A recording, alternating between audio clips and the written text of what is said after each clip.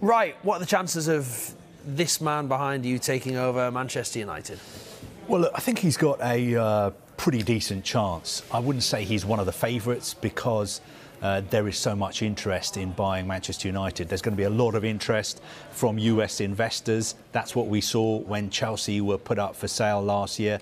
There's also going to be a lot of interest from the Middle East, Saudi Arabia, Qatar. So I think he's got a pretty good chance. But he is somebody who in the past has said that he believes Premier League clubs are overvalued. So I don't think he's going to want to pay crazy money for Manchester United. And I think if it develops into a bidding war, I don't think he'll want to get involved in that. I think he'll have an idea of what he wants to pay for Manchester United, and I don't think he'll go very much above that. What will that figure be? Well, we know when it came to Chelsea last year, he was willing to pay £4 billion for Chelsea. That's a little bit complicated, though, because that deal was basically you pay £2.5 billion for Chelsea and you promise that you're going to spend another £1.75 billion in the future on improving the infrastructure. So I think he is ready to spend somewhere like 3, 4, maybe £5 billion on Manchester United, but he's not going to pay crazy money for the club. I think he's far too sensible a businessman to do that. OK. You're saying he won't pay crazy money, but potentially £4 or £5 billion, which is pretty incredible, crazy, isn't it? Pretty crazy money. Is that where we think the fee would be for the club as well, around that mark? Well, look, if the Glazers do end up selling the club, of course they want to get as much money as possible. What do the markets tell us? The markets today, New York Stock Exchange, United's share price has gone up 80% since November, when the Glazer family basically let it be known that they may be prepared to sell the club. As of today, Manchester United is worth £3 billion, according to their valuation at the New York Stock Exchange. £3 billion. There's been lots of talk that United could go for 5, 6, 7, 8 billion pounds. I'm not sure it will get that high. The world record price paid for a sports club last year, the Denver Broncos, changed hands. I think that was for about 3.7 billion pounds.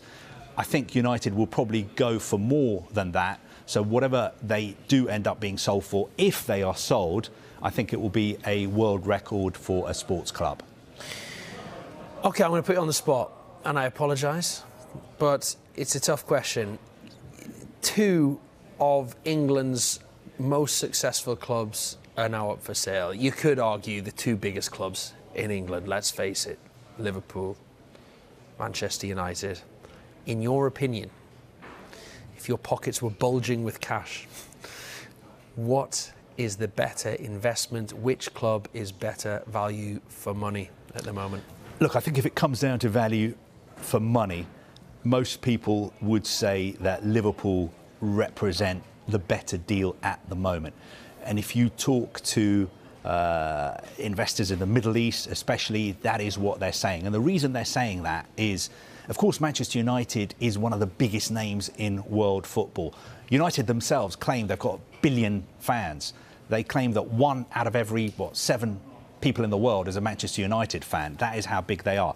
But the problem is, United need a lot of money spending on them.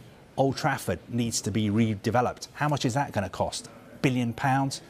Money needs to be spent on the training ground as well. Whereas if you look at Liverpool and what the owners of Liverpool have done over the past 10 years or so, they have redeveloped Anfield. They've spent a lot of money redeveloping Anfield. So if you buy Liverpool, you don't really need to spend that much money on the ground. Also, Liverpool have got a brand new training ground as well, so you don't have to spend money on redeveloping the training ground. So I think purely from an investment value for money point of view, a lot of people would say at the moment Liverpool represent the better deal, and I think Liverpool would be cheaper to buy than Manchester United as well.